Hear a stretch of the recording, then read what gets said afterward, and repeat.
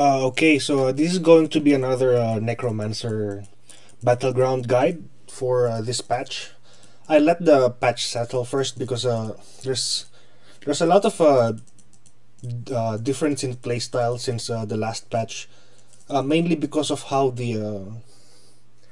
tanky people are nowadays.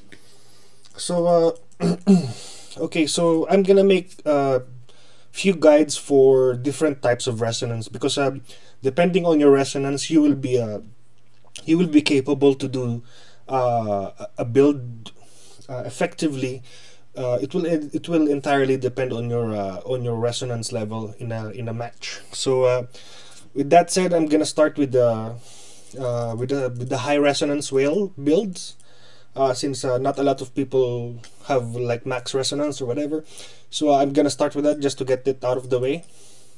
So a previous build that was popular before the patches was this build, 6-piece banquets, and you have a corpse lance build with the shield, soulfire, and the resurrection. So you can people I've figured out that it's not as effective nowadays because of how tanky people are. It's hard to one shot people with the banquets, but you can still play this with the addition of Void Spark. The reason why is Void Spark pretty much spreads the poison to everybody. One of the weaknesses of the 6-piece banquet necro of this build is that you pretty much have to single target everyone if you want to spread the poison. But with the introduction of Void Spark, by attacking, you're pretty much doing chain lightning, and the chain lightning will trigger the 6-piece banquet poison.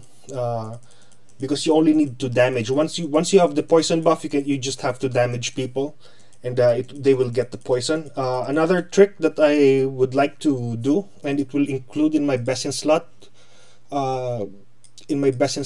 gem for the high reso builds, is a Hellfire Fragment with Starfire Shard with Void Spark. So I know a lot of people don't like Hellfire Fragment, and it makes sense. The damage is low. It's not so easy to trigger due to being melee. But for Necro, it's a different story, because this is really good as a trigger for Starfire Shard. And Starfire Shard, once the damage over time from the meteor comes, it will also trigger Void Spark. So the idea is when you use Wraith form, Hellfire Fragment will proc. Once it procs, it will hit someone while you are invulnerable, and then that will trigger Starfire Shard. Starfire Shard will now trigger also 6-piece banquet, and the 6-piece banquet will be spread out thanks to Void Spark. So that's pretty much so you're gonna do the same build from before. It's still viable as long as you have Void Spark. So okay, so the other high reso build that I would like to introduce is this build. So we don't have any resurrection, but we are going to have a skeletons, call for eyes, and no rest no peace. This will give everyone in your party, including you, 38% increased attack speed, which is game breaking. You're giving everyone high attack speed. You're giving your wizards, your blood knights, increased attack speed. That's a huge buff.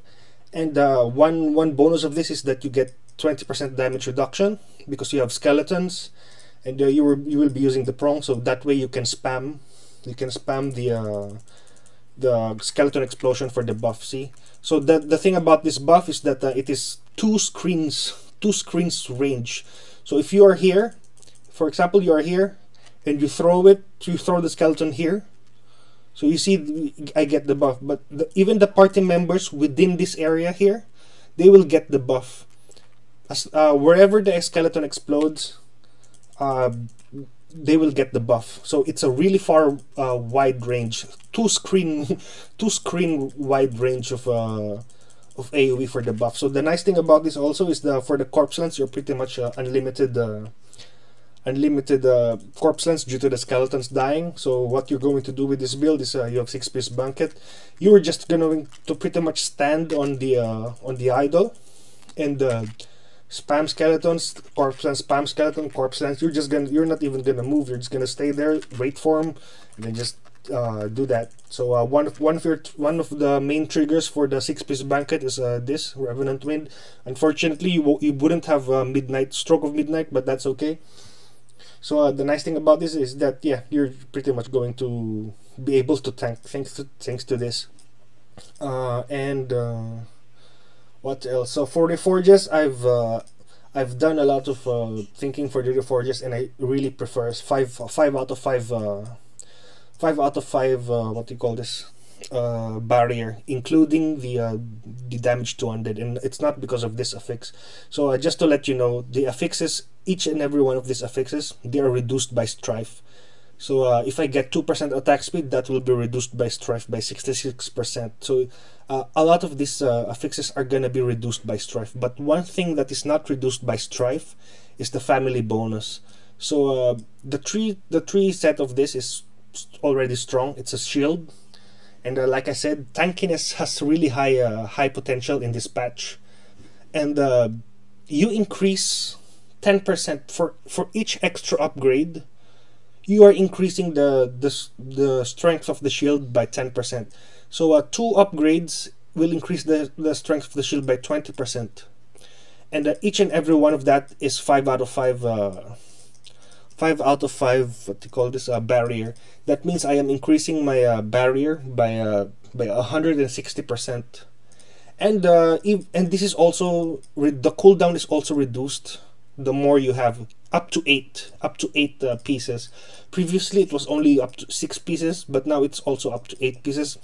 I've done some counting, and the cooldown becomes 8 seconds. You pretty much have free mountebanks, 4-piece mountebanks, by having all five barrier. You have 4-piece free mountebanks every 8 seconds. So yeah, that's the idea. You're still gonna use the 6-piece blanket, and so this is my preferred best in slot for the gems.